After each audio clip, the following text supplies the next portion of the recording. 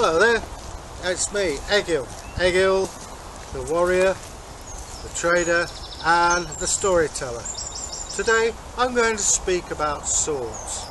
Everybody seems to think that Vikings, you see them leaping ashore and everyone's got a sword. Well, it was an elitist weapon. You had to be a social class, probably aristocratic, to own a sword. It was phenomenally expensive.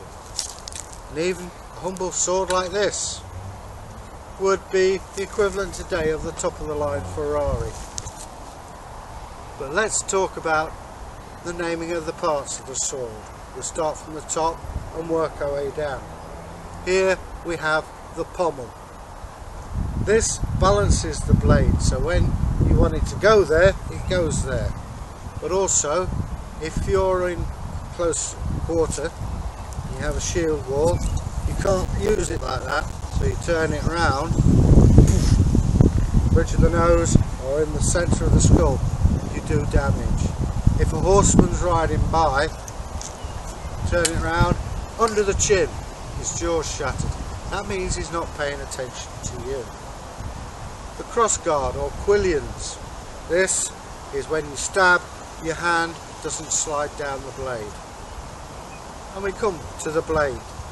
The blade, this is a reenactor's sword, so it's not sharp. But this would have been sharp and the point a little bit pointier, because the sword in Viking times was a slashing weapon. It was considered quite effeminate to stab.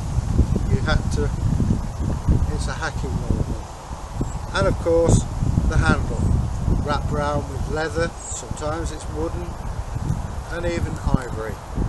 So those are the parts of the sword. And we know then that only wealthy or aristocratic people could carry swords. So how can we tell a sword apart from anything else? Well, this, the pommel. This looks a bit like a loaf of bread. So that's a Danish sword. So I'll just put this one away. Ignore the blade on this, but the Norwegians went for triangular types of blade. And like everything else, things progress. Next on from this, we have a Norman sword. This meant to be operated slightly longer from the back of a horse. Again, the pommel. In this case, knocking people down, and again, slashing.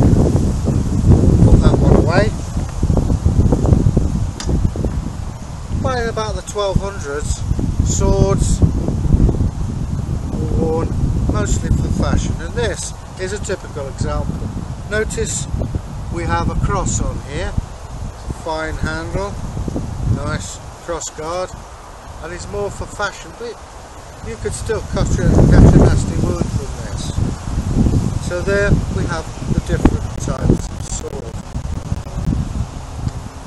In this series you'll hear us talk about Vikings, Normans and Saxons. Saxons. Now let's go through this. Sax means knife. So the Saxons were the knife people. In Viking times, single-edged weapon. They came in various sizes. Here's one for eating, which most people who were free would have one of these. Notice the shape of the blade. It's the oldest type of blade known so far. So we just put that one away. Put it down there. This is a larger one. This is more fighting one. But every farm would have something bigger or smaller than this. And this is like the sabatier. You chop your food up with it, you skin animals with it, and you fight with it. Now, when the men were away, the women would defend the farm. And I show people when I go to demonstrations how you can kill 3 people with 3 strokes on one of these. Got to do it right-handed, of course I'm left-handed. So, wear it thus.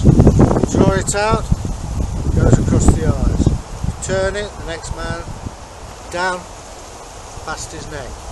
Then sets you up above the naughty bits and unzip it.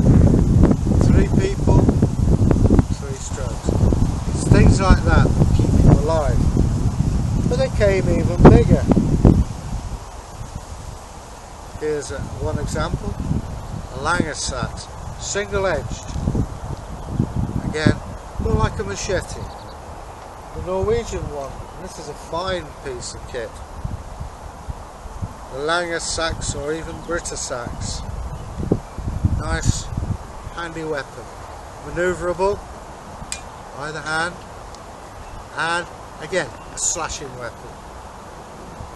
But again, it's single-edged sword.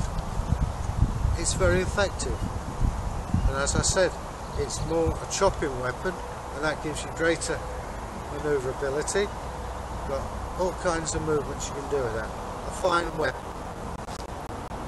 So basically that's a thumbnail sketch of the sword. There are varying differences in pommel style as in everything else. So next time you see a Viking leaping ashore, be sure if you see him with a sword, he'll be of aristocratic rank. Until we meet again, farewell. Here's some close-ups. This is a Norwegian pommel, triangular in shape. Turn it around so you can all see gently. There you go. The next one.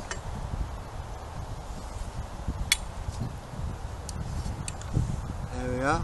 Looks a bit like a bishop's hat. Turn it round so you can see.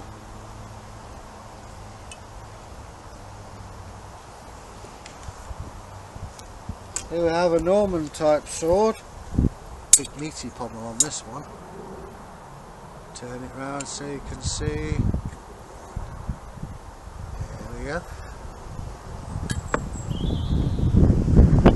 Bring the other one up.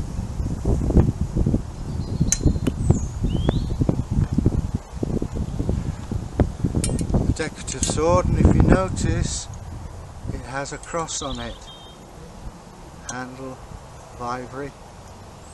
There we go. A bit of chasing around the bottom if you notice. Very fine sword for a fine officer. There we go. I'll show you some different handle materials while we're here.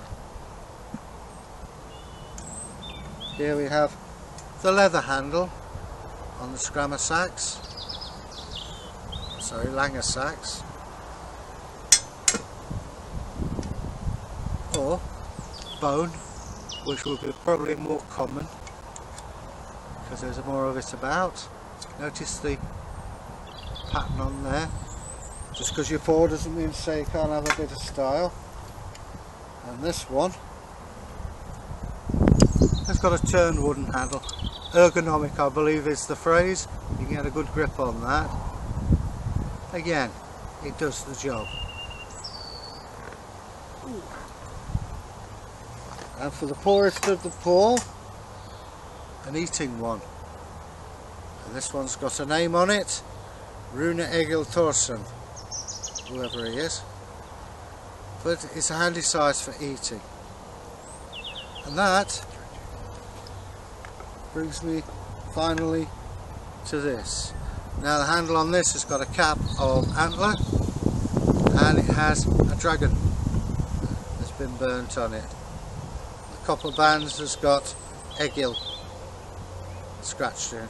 Needs a clean before you say it. But a handy tool nonetheless. Deadly. So that covers about everything. So, till we meet again. Bye.